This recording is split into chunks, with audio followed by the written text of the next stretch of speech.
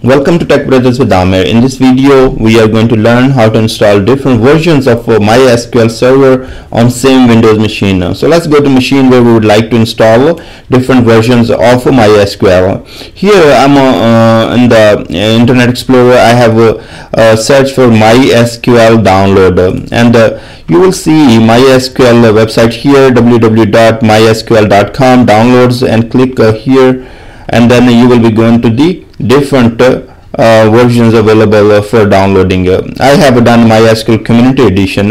So if you go there, you will see MySQL Community Server, and then you further gonna go down and you look for Microsoft Windows. You're going to go to the download page, and then you are going to download the complete MySQL package here. So that's a little bigger size than the web one. So I have it downloaded. Click on download. It asks you for sign in and login. No, don't do that. We don't have to. No thanks. And then it will start a download. So once I click here, it will say save the file.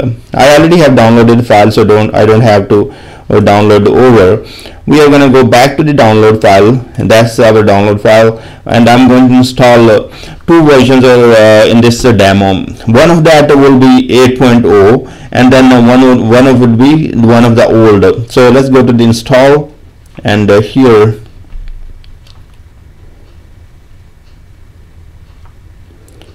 the installer is getting ready.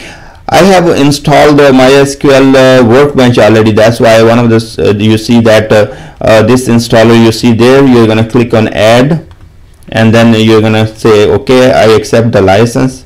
Hit next, and here you will see a list of the available products. So we have MySQL servers, and you can go to there. You will see MySQL 8.0. That's our latest server available. We can go ahead and start installation with this one, and then come back and install the old version. Okay, next.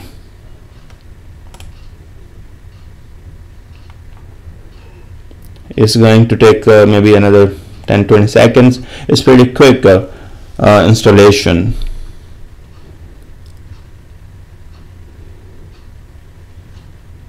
We could have done the old version first, doesn't really matter for me, but in your case I will show you how you find the old versions in this installer. Hit next, hit next. We are going for a standalone. We are not building a cluster here, but if you need to build a cluster, you will be using Sandbox DB cluster setup. Hit next. Okay, this is a development computer, this is a server computer, or this is a dedicated computer. In my case, it's dedicated because I'm only using for MySQL, but you can select whatever you want. Read the description. Here we have port 3306, that's the port, and 3306 for X protocol port. Okay, looks good to me. And I'm going to go ahead and yes, strong password, provide the password. In my case, I'm going to go and provide DBA123 password. And if you want to add a user, you can add a user right here. So you will provide username, let's say DBA, and that DBA user can connect from any machine. So I will use percent from any host, and it can have a DB admin. Password is, again, I'm going to provide DBA123. That's not strong password though, and hit OK. So we created a user, and that can connect to MySQL by using a DBA from any host on the network. Hit next, and OK, that's the name of the service, MySQL 80. Fine, and I will say go ahead and perform all the installation.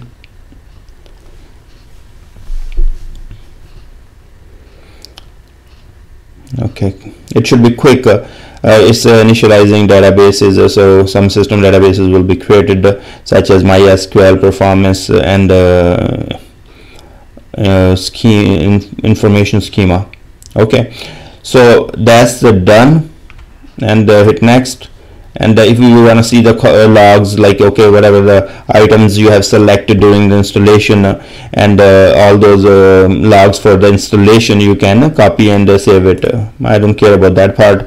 Now we are done with the installation here. I can go ahead and open Workbench and connect with the server we just installed. So I'm going to go and add a new connection here, and I'm going to call this one MySQL 80. So that means 8.0. okay, localhost, and port is 3306. Fine. Root, store in a wallet. So I'm going to save the password for root here, and we will test connection. It is connected. Hit OK. Now you will go ahead and open it, and you will see the server running. And here you will see the version of server is 8.0.13. Next, what you need to do, we will go back to that same installation wizard. You can close it here if you have done it, but you will go back to file, the download file, right click, install. It will bring you the same wizard for installation. So go back to the add button. Why I'm getting all these ads here? Come on, give me a break. Okay, go to the add button here again, and now you do not see in the application, you do not see MySQL servers. So you have to go to the edit, and then you will look for all the server softwares, or you will look for MySQL servers. And if you say current GA, it is not going to show you. So if you see, it is not showing you because we already have installed 8.0. So we are going to go back here and say select category MySQL servers, and here other releases. So we will go to the filter, and now it is showing you MySQL servers. Now you can click on there, and you can see other different releases. If you try to install a second server of the same version, it's not letting you do it. So you can see that I have installed 8.0 already, and if I try to install over, it is not letting me. I have a video how you will be able to do that. So how you will install the same version of MySQL on the machine. So watch that video in the list, and here we will be installing different version. So let's say we would like to go with the 5.7. Next. Okay, now we'll do next. Okay, product is 5.7. fine. Requirements Microsoft Visual C++, that is required. Let's execute. Okay, go ahead and install it. Close. Hit next. Okay, 5.7, that's what we are ready to install. If you go to the server C drive right now and see what's happening there. So we go to the program files, and here is MySQL folder, and you see that MySQL 8.0, that's one folder for the 8.0 version, and then another folder in the same directory is for 5.7. So that's where it is created. Okay, great. Now let's go to the next. Ready to configure? Yes. Standalone? Yes, we want to do a standalone. Okay, this is a computer is a development dedicated, or whatever I'm going to call it, dedicated. The port is already used, and I have already used the 3307 for another installation I was testing. So I'm going to go with the 3308. Okay, so fine. Your DBA password.